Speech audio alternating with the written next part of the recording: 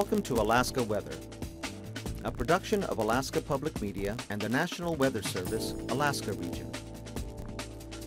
Produced and broadcast daily from the studios of KAKM, Alaska Weather provides complete forecasts, public, marine, and aviation for all of Alaska. Alaska Weather is made possible by the following sponsors.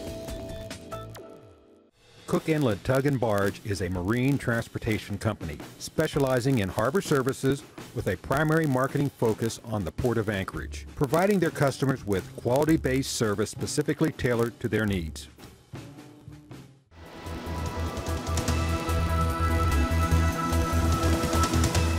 The National Weather Service. Good Tuesday, everyone. I'm meteorologist Dave Snider with the National Weather Service. It's the 13th of May. As always, we encourage you to stay up to date with the very latest weather information from the National Weather Service online at weather.gov. Simply click on Alaska or type in Alaska after that part there, weather.gov/Alaska, and you'll get the information tailored for your community and your village. You can give us a call on the weather info line at 800-472-0391. And between the weather on Alaska Weather, find out information that's helpful to your life on Twitter, on Facebook, and on YouTube, all from the National Weather Service and all around Alaska. Here's what's going on in your area now, especially in the interior, southwest, and south central. Red flag warnings are in effect. A lot of those typically expire during the evening hours as the winds settle down and humidity starts to come up. Tonight that may not be the case, and in fact, in some cases the relative humidity will remain low and gusty winds may prevail as we head through the evening hours. That's including areas like Fairbanks, Eagle, Northway, the Alaska Range, and the western slopes of the Alaska Range as you head into the upper and mid Kuskokwim valleys. So keep that in mind. That's also for the western parts of the Kenai Peninsula and now including Anchorage. And if you haven't seen yet, the Anchorage Fire Department, as of 6 o'clock, is restricting burning now. Again, no burning in open pits, except for your barbecue grill, I believe, after 6 o'clock tonight. So if you're watching around the Anchorage area, there is a fire restriction in effect as of 6 p.m. this evening. Make sure you check out your burn restrictions with local authorities before burning if you're in those red shaded areas. The breakup map for this afternoon shows a lot of open water up and down the Yukon, up and down the Kuskokwim Valley. Still a few areas up around the Colville Valley and around the Kotzebue Sound region that are looking at least some ice still in the rivers there, but considerable improvement. And again, quite a different story than what we saw around 2014, or 2013, I should say, just last year for the Yukon. So again, more of a mush out than anything else this year, and hopefully that has been your experience in your village. Fire danger looks to be the big story for this season as very dry conditions prevail.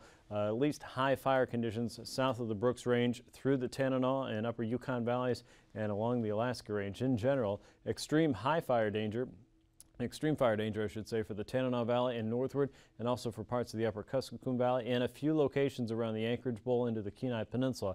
Fire danger again is being worsened thanks to the lower humidity and again the lack of precipitation that we've seen so far this month. So again, you're encouraged to be fire wise.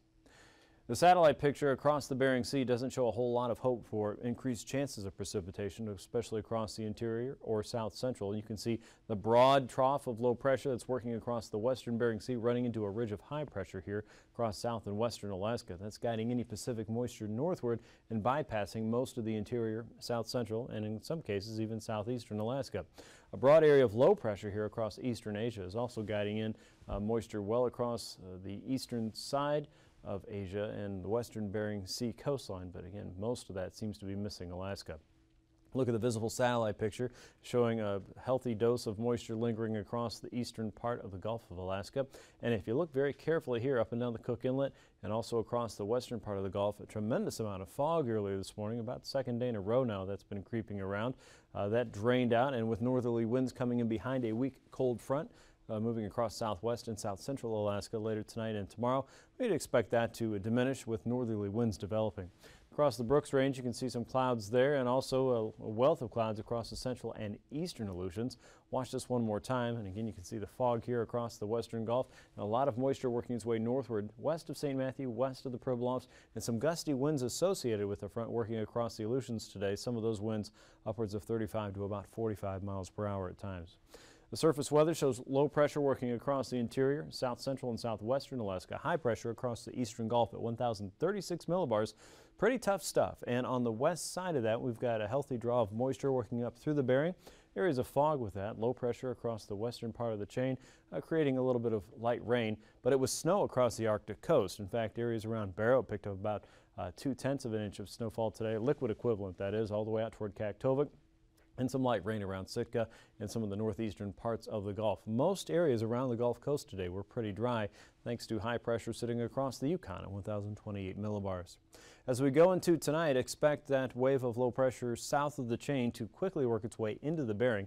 At 1,001 millibars, it's weakening, but there's an area of rain and some gustier winds associated with that as it works its way eastward. Now, the focus for this, though, won't be a west to easterly trajectory. A lot of this will work its way from southwest to north and east fairly quickly. That's going to bring the better chance of precipitation again west of the Bering Sea, with high pressure still in control of the western parts of Alaska, all the way from Kotzebue Sound down toward Bristol Bay at 1,031 millibars. There's been some hints that there may be some convection firing up across some parts of the western Yukon heading into tonight, so we're carrying a slight chance for a shower or storm close to the Alcan border. It won't be very widespread, but it is a sign that conditions are changing now for this time of the season. We have enough heat and we have enough instability and maybe enough moisture to produce at least a few showers and maybe a few thunderstorms. And of course, with the very dry conditions, that's something that fire managers around the state will be watching very carefully. Across parts of southeast, look for scattered areas of light rain all the way from the Copper River Basin down through the Wrangell, St. Elias, and probably down toward the Dixon entrance. A trough of low pressure will extend from about Haines and Skagway out into the central and eastern parts of the coast. Heading into Wednesday, the frontal boundary out across the west doesn't move too much. It's still working its way northward, and as it runs into high pressure, this is eventually going to fall apart. Pockets of rain will continue across the central Aleutians, a few more showers across Kiska and Attu. High pressures dominating the eastern part of Alaska all the way up toward the Noatak and Kobuk valleys, and also around Bristol Bay. Areas of fog should be expected south of the Bering Strait all the way to the central and eastern Aleutians. High pressure across the Gulf, trying to stabilize things, pushing a lot more of that fog a little bit farther south and east, and we would expect that at least with light northerly winds, we've flushed out the marine layer. So a repeat of the fog at this point doesn't look to be as likely as what we've seen in previous days.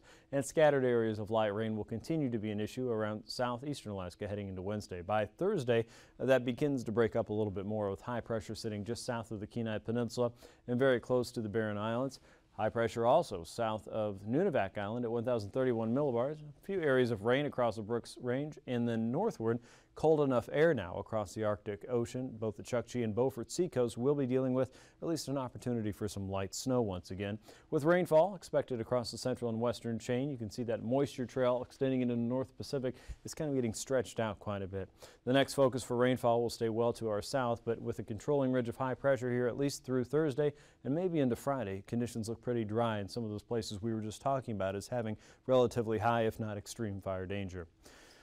Temperature-wise across southeast today, we saw readings in the 50s and 60s. Places like Juneau, Haines, and Skagway, even Sitka, pretty mild, considering that Sitka is right on the coast and it was pretty close to high pressure. 52, not too bad at all. 66, though, in Yakutat, and you can see the influence of some of that continental and very dry air. Places like Talkeetna soared to 70 degrees.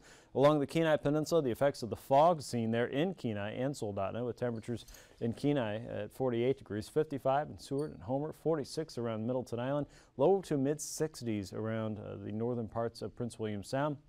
Further northward, still Healy and Greeley in the 40s and 50s, 56 around Fairbanks, 63 in Eagle today.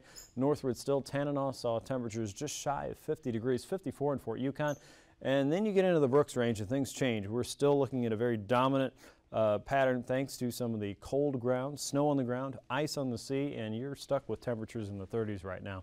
Around Kotzebue Sound, many areas stayed in the mid-30s, including Shishmaref and Kotzebue, both at 35 and 36 degrees respectively, 29 degrees in Nome today, considerably colder there, and 43 around areas closer to Amanak.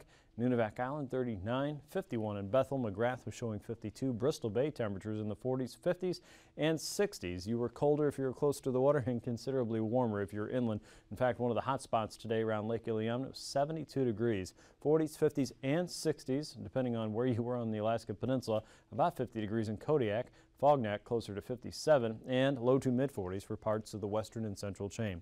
Now, overnight temperatures will hover in the 30s and 40s for southwest. If you're north of the Yukon, chances are you're in the teens and 20s tonight. Nome 25, the Arctic coast in the mid-20s. Places like Fairbanks about 35 degrees. South central looking at 30s and 40s. Tanana 26. Southeast upper 40s to about 50 degrees. Kodiak 47 with a high there tomorrow, a pleasant 61 degrees. Southwest looks to be one of the hotter spots. West of the Alaska Range, you could see temperatures closing in on 70 degrees. That includes Dillingham and King Salmon once again. Bethel not far behind at 64. And into the Yukon Valley, low to mid 60s there. North of the valley and into the Seward Peninsula, 40s and 50s. For the Brooks Range and Arctic coast, 30s and 40s. Tanana and probably into the Copper River Basin, you're looking at lower 60s tomorrow. South Central, mid 60s. Prince William Sound closer to 60 degrees. And southeast, expect to see high temperatures tomorrow in the mid 50s with St. Paul about 46. Flying weather should bring in a swath of MVFR conditions for most of southeast with some areas of IFR over the mid-Gulf.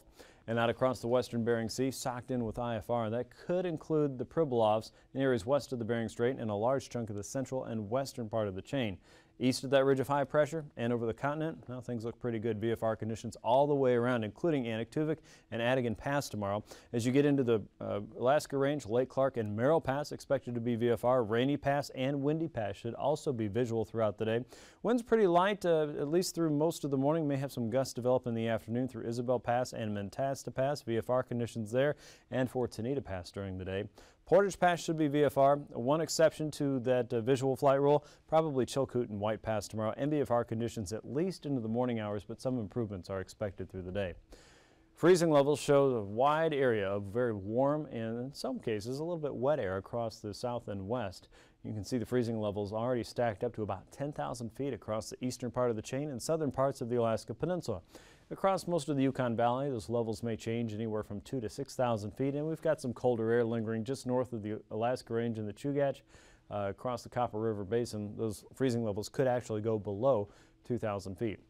Icing potential is pretty sparse, though. At this point, it's across the eastern part of Asia and the Gulf of Anadyr. We've got a thin strip there along the remnants of the frontal boundary, below 15,000 feet, but above 6, and below 10,000 feet, but above 5,000 for parts of southeastern Alaska, and maybe a few spots developing north of the Brooks Range. That looks to be pretty light and isolated at this point.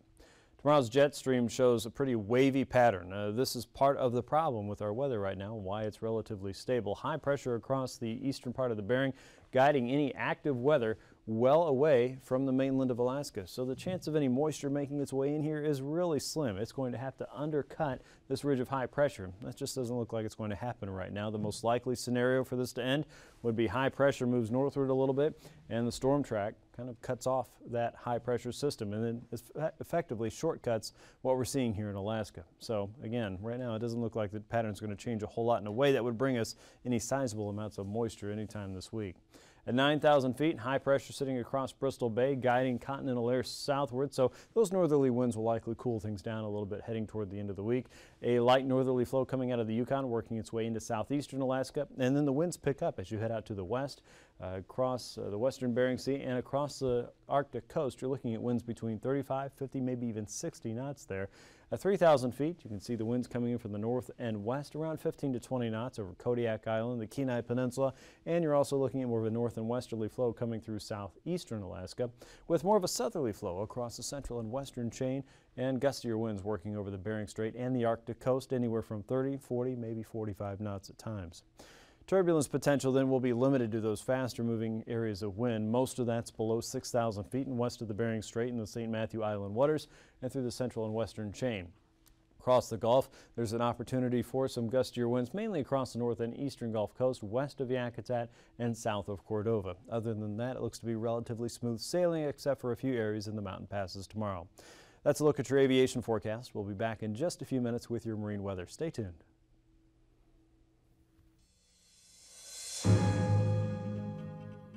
Water, the signature of planet Earth, essential for all life.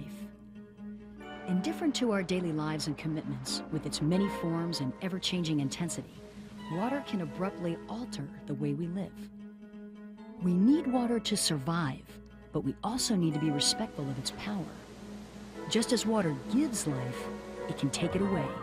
For example, when there's too much or when there's not enough. We need to understand how water works and how it will affect us. This kind of work has a name: hydrology. It means the study of water as it moves through the environment. The scientists who do this are called hydrologists. We're going to show you the different ways hydrologists study the water cycle and how important this work is to each of us.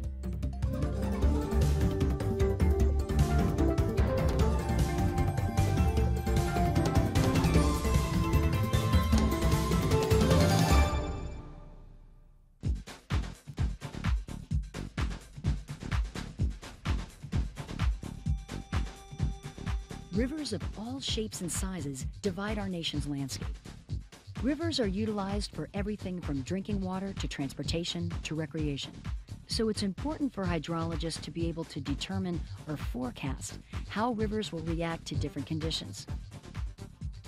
Hydrologists can predict a few hours or days into the future the changing river levels, the speed at which the water moves, and whether an area will be threatened by flooding.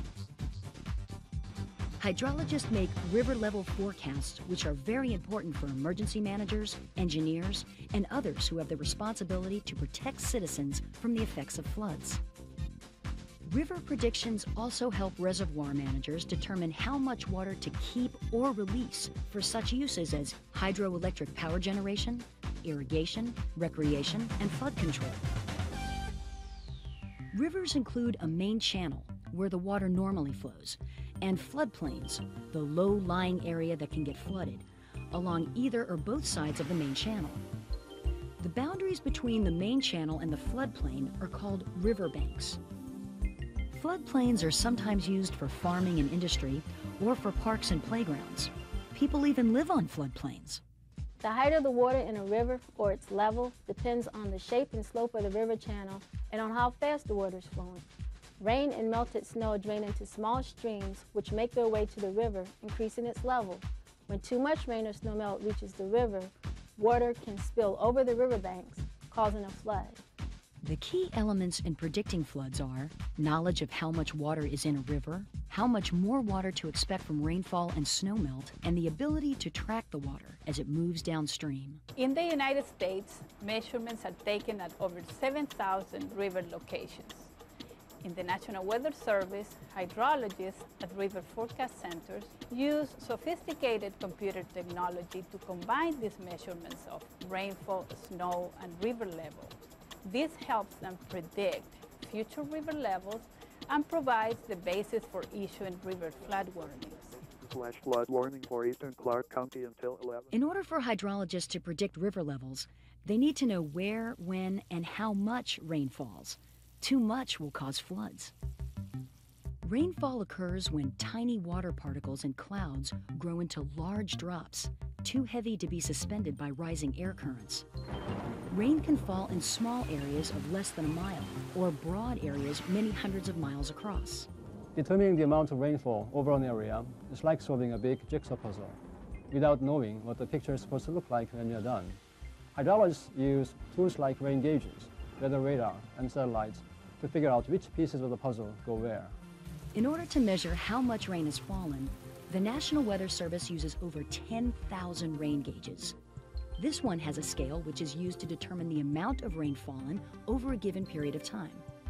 Another type of rain gauge, the tipping bucket, sends out electronic signals as rain falls into the collector that tips when a fixed amount of water has been collected. To ensure timely forecasts, most rain gauges are equipped with radio transmitters, which immediately send measurements to forecast offices. Because rainfall can vary widely from place to place, knowing how much it is raining at just the gauge locations does not necessarily tell us how much it may be raining somewhere else. Because of this large variability, hydrologists use other tools to fill in the blanks. This is where weather radar comes in. Using weather radar can be compared to using a flashlight to find something in the dark. When the beam of light from a flashlight illuminates an object, some of the light is reflected back and you can see the object. Instead of light, radar sends out a radio signal. Water, in the form of raindrops, hail, sleet, or snowflakes, also referred to as precipitation, reflects the energy transmitted by radar. The longer it takes to receive the return signal, the farther the precipitation is from the radar. The stronger the return signal, usually the more precipitation. Satellites may also be used to help estimate rainfall amounts, particularly in areas where radar beams can be blocked by mountains. Hey, I'm done.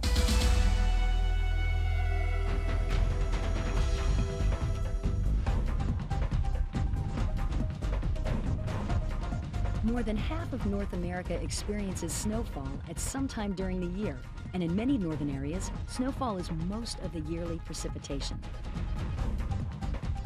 Snow is crystallized frozen water. When snow accumulates, there is a large supply of frozen water just waiting to melt and run into rivers. Most people think of snowfall in terms of the depth of snow. For example, weather announcers on TV report inches of snowfall. Hydrologists think about snowfall in terms of how much water it contains. Snow can be very dry and powdery, with only about an inch of water for every 10 to 20 inches of snow. It can also be very wet and slushy, with about an inch of water for every 2 inches of snow. We're interested in snow water equivalent, which is how much water you would have in the snow if you were to melt it. We need this information in order to predict how much water will run off into rivers and streams when the snow melts, and also whether or not that snow melt will lead to flooding.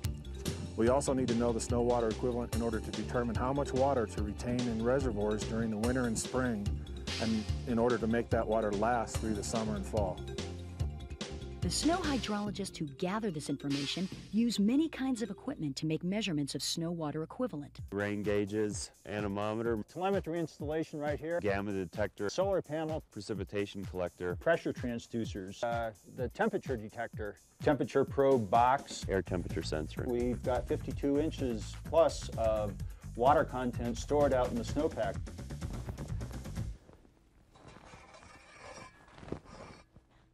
I was waiting for him to say flux capacitor. He just didn't do it, though.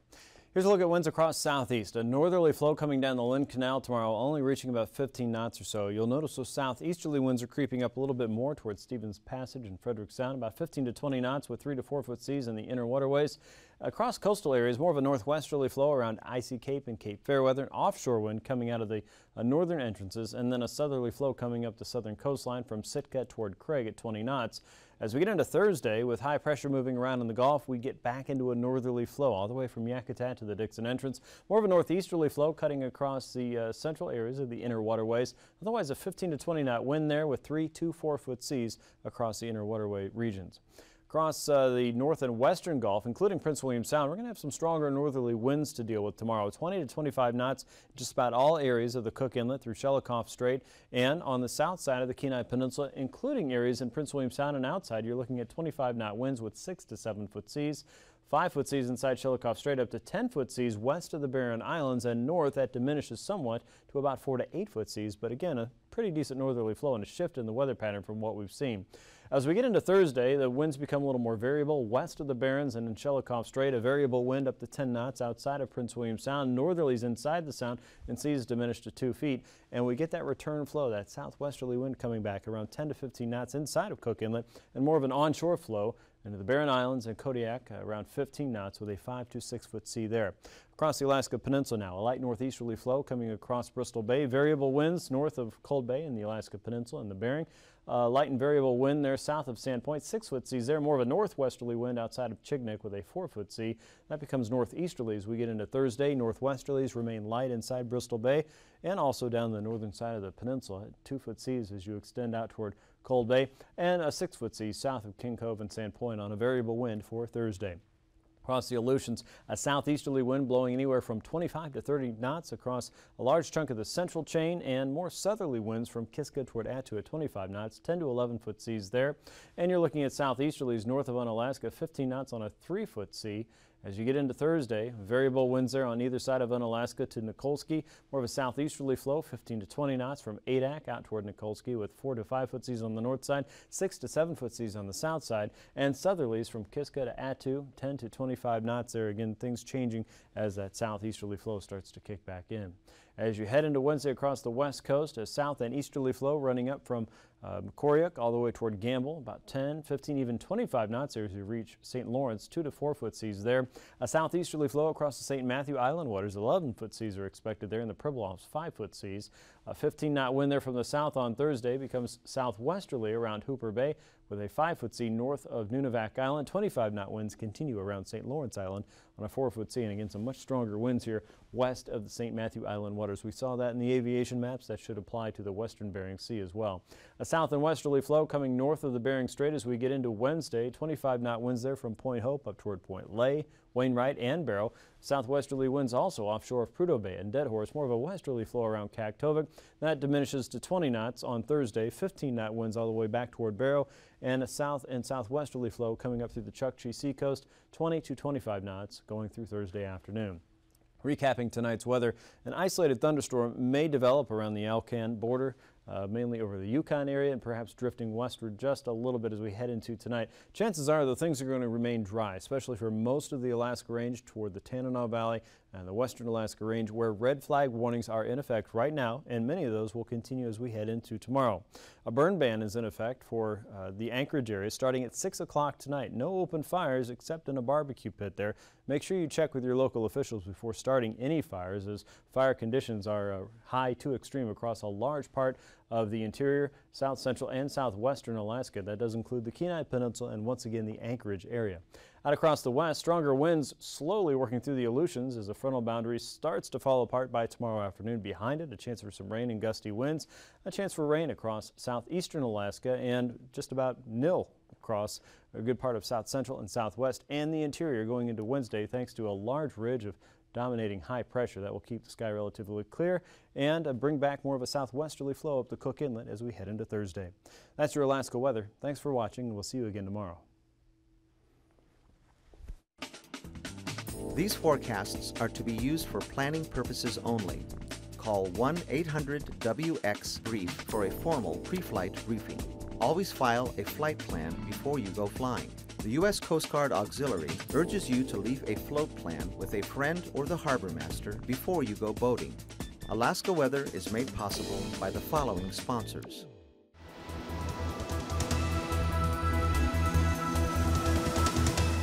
The National Weather Service.